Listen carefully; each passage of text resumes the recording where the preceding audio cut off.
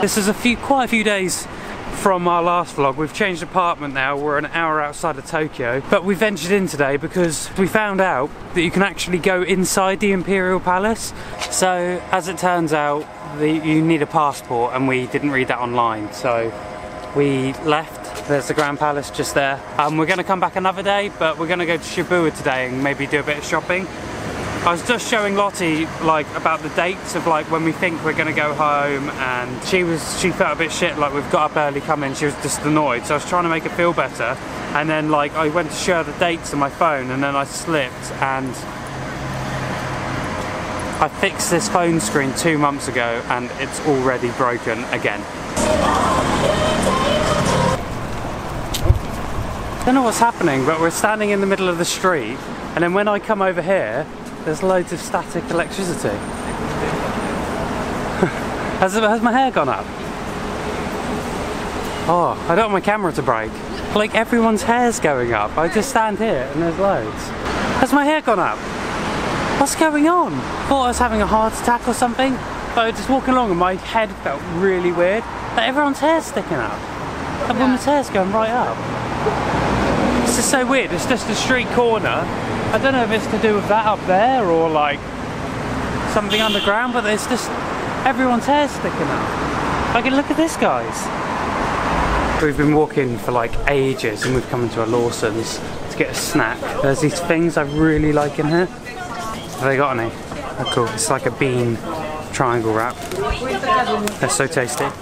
We finally made it to Shibuya. We've been walking for like an hour and a half.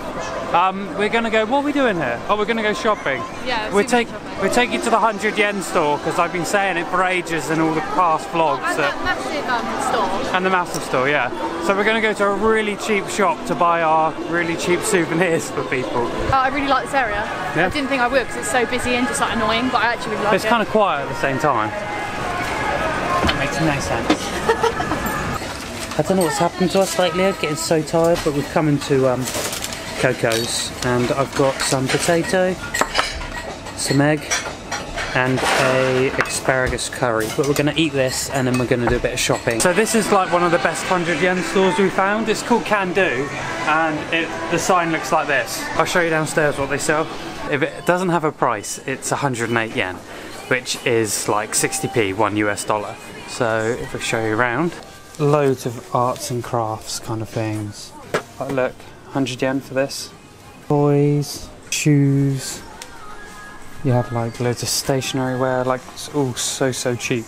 Cute little stationery bits. Souvenirs like Gudetama, Hello Kitty. Kids toys. You can be in like touristy areas of Japan and they sell you little cups like this for like, I don't know, like 1,000 yen, but here they're 100 yen each. And you can get like matching bowl sets, like look, 100 yen. You can get like pretty much anything. What would you say the store's like compared to at home? Because it's like really good Poundland. Like a really good Poundland. Yeah. But it's half price. You just get random stuff like FIFA alarms. You get like locks. I'd really recommend if you're coming here and you want to buy souvenirs, first check a few 100 yen stores out because you might save quite a lot of money. This is another like kind of pound store. This Daiso. It's basically the same, a little bit more expensive, but no point showing you around if it's the same. We did our shopping way quicker than we thought we were going to. I thought we were going to be in here for hours. We've been here for literally. Oh, was it 3 o'clock? Yeah, quarter. Yeah, today's been a bit of a weird one. Like we were meant to be going in the palace, and then we forgot our passports, and I dropped my phone and broke it. We walked an hour and a half to get in here. It's been fun though. We saw like the bubble tea is quite expensive in Tokyo, but we saw like a cheap place.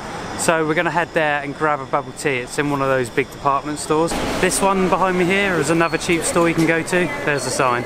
It's like well, I'll just show you. It's like the other stores, apart from it sells more expensive stuff, but it's still cheap. Like big bags of Kit Kats. It's almost like Macros from England. The cheap bubble place we want to go to is in here as well. That doesn't look bad, does it? Cheers. Looks like a proper milk tea. I got Cheers. coconut milk tea. I just got normal milk tea. That's nice. Is it? Oh. Good quality tapioca as well. We got a cocoa the other day, which is another bubble tea place, and it was like 1,100 for two. Yeah. And this was like 520 for two, so like half the price. I really like the big fish tanks they have outside the front of these stores. People are looking at me. Look at the big eels. It's massive. I don't feel like the eel should be in this like tiny tank, but they do look really cool. We decided to head back now because we've got our bubble tea, been walking around all day, getting a little bit fed up. This is Cherbourg Crossing, and a cool fact I heard the other day was it's the busiest crossing on Earth. That's cool. Yeah, this is the busiest crossing on Earth. We're almost back at our apartment now, but we walk past this thing every day. There's like someone's garden. Yeah, it's the kind of thing we'd see in Australia. Yeah. I think they like Disney because they've got a lot of, it looks like all handmade stuff, but it's a lot of Disney stuff. Cleaning spray bottles and they've cut out a bit. Can you see? Yeah. Yeah, that's so cool. Look, Coke bottles, giant rings. Oh, it's a Coke ball slipper. Yeah. Look, Coke cans made into like goblets. Yeah, it's cool. Right, so I don't know if you can see me very well, but we're back. We've been back for a couple hours, just got showered and Lottie's cooking dinner, so I thought I'd give you an apartment tour. We've been here a few days, but I wanted to wait till we're settled in. So this is like our back door, and we've got like a little private garden area. This camera's actually on the neighbour's fence, but I'll show you inside. So this is like the living room, bedroom, lounge area. We've got a really comfy bed, which is really nice. This is like a spare second bed we've got here, but I made it into a sofa. So got a sofa, loads of storage in there, and a nice comfy bed. We got quite a nice kitchen. You're on top of the microwave. Oh, it looks well weird. You're on top of a microwave and a fridge. And then we've got like full cooking service area, and we've got 2 hobs and a grill. So that's really nice for cooking. I get a lot of his wet because I'm really annoying her. We've got a washing machine over here as well, and the front door is just that way. And then behind me, we've got like this beauty stand thing where you can do all your bits. Pretty bog stand toilet. I like this bit though. And then we've got a bathroom shower room with a tiny bath. It's funny, I'm 6'4", and like I get in baths in England, I don't get fully submerged because they're long but they're not very high. But I get fully submerged in the baths here because look, my knees are in my face, but the bath is so high I completely fit under. We're staying like about an hour outside of Tokyo, but it's quite nice because the further out you go, the more room you have, and it's been quite annoying living in that other one because it was about the size of just the living room here.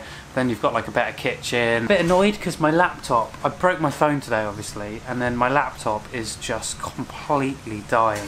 Like I can't edit videos anymore.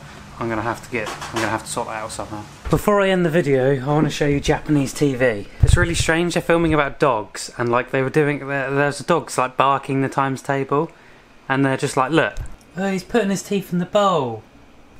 What's it doing? Dude, that's pretty minging. That's his dentures, and the dog's chewing them. On that note, I'm gonna end the video. So peace. Bye bye. Thank you very much. Thank you.